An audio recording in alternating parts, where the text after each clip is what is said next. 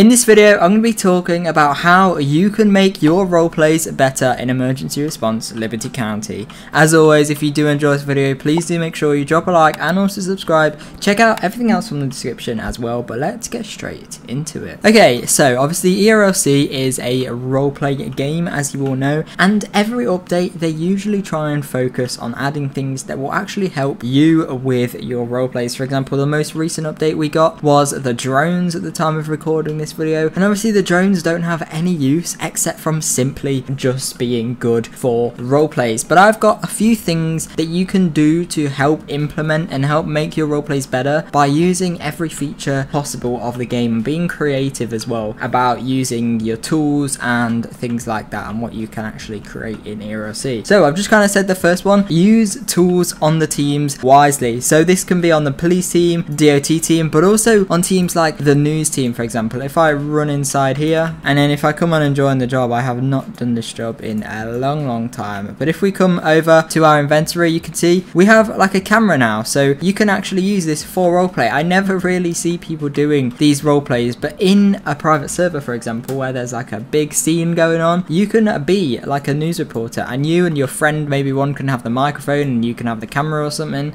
or the other way around, it doesn't really matter. You can go up to these scenes and not break into them and fail roleplay, but stand back, use the camera and do like a live feed from them. That would be really cool, of course. And I don't see many people using these cameras anymore, but it's not just this. If I join onto the police team, there are so many features that you can use on here as well to make your roleplays better. For example, the drone I spoke about just a moment ago. The drone, obviously this is a new feature to the game, but it is really cool, and I'm sure, as you all know, as you all have used it, it definitely has its fair share of glitches, as I think most people have kind of like discovered recently, but it is still really cool nevertheless, and you can use it for a lot of nice roleplays, of course. But I think the best feature on the police team for helping with roleplays is actually just something that no one uses, and it's this, the crowd fence. So people don't really use this, and of course it's not really a police kind of tool, and they do have it on the DOT team as well, but these are really good for roleplays. You can create pretty much any roleplay with these. You can create a football match if you wanted, really. You could like make out like a football field on a bit of grass or something, or you could do like a little festival. You can use the tow trucks as like a little stage or something, and then corner off like the whole area with these fences, and that'll be really cool, and you can be really creative with what you create. But yes, the biggest point I'm getting at here is just use the features on the teams, because they will help you so much. And the next thing to talk about is similar to roleplay jobs, but actually use the roleplay jobs themselves. So you can use the roleplay jobs to help make your roleplay longer. I kind of got 2 points there which I've just kind of put into each other, which is use roleplay jobs and make your roleplays longer by using the roleplay jobs. What I mean by this is, for example, you can use any roleplay job for anything, but I guess kind of the main one that I have written down here is that if you're doing like a big scene, for example, and someone gets taken to hospital, a lot of the time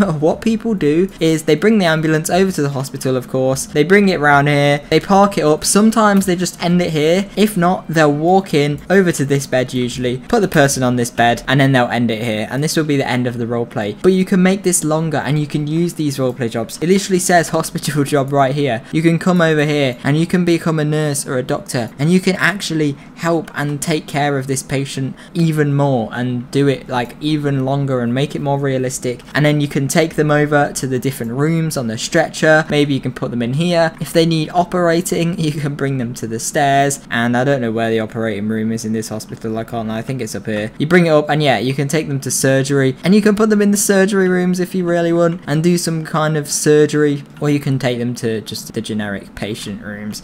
And there is so much you can do for all these different roleplay jobs, and you can really make them worth it. This job is really cool. You have loads and loads of really nice like tools and stuff that you can actually do that they would have spent a long time incorporating, and no one really uses any of these jobs. So yes, they do help with your roleplays definitely, and they also make it a whole lot more realistic, which of course is what everybody wants, makes it much more exciting. And the next one I would actually say is the most important out of them all, and it's make sure you're doing it with the right people. Now it depends if you're doing it for like a video, maybe if you're watching this to make your role plays for your YouTube videos better, I don't know, but this one will definitely help, and it's make sure you use the right people, like I said. So what I mean by this is if you are doing it as a YouTube video, and for example you're doing it in a British roleplay server, try and make sure you're using British people. Try and make sure they have a British accent of some kind, because I know as a British person, if I watch a British roleplay and everyone there speaks American or is Australian or something, there's nothing wrong with it, of course, and it will still make a great video if the roleplay is good, but it does sound a little bit weird. And if you want the perfect roleplays for your video, then of course you should make sure that they speak, you know, and have the same accent and whatever. But I guess the main point off to this one is that even if you're not doing it for a video and you're just doing it for your private server, maybe for example, you should still have people that are the right people. For example, if you're doing a medical roleplay, try and get people that play medical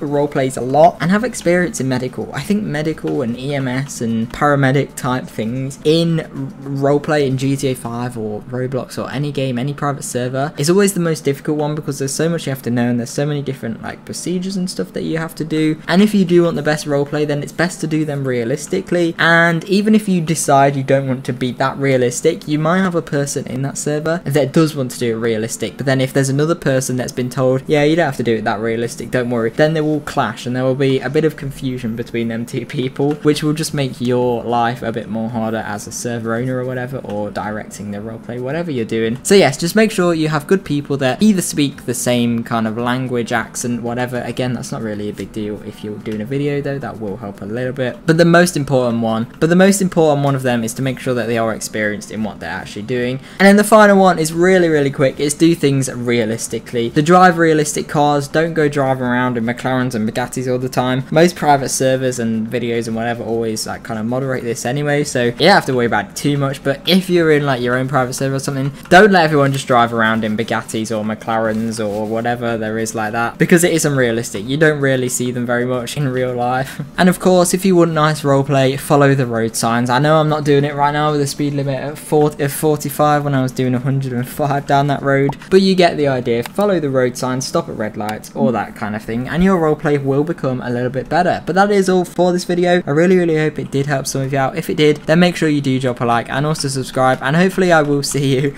in the next video. Bye.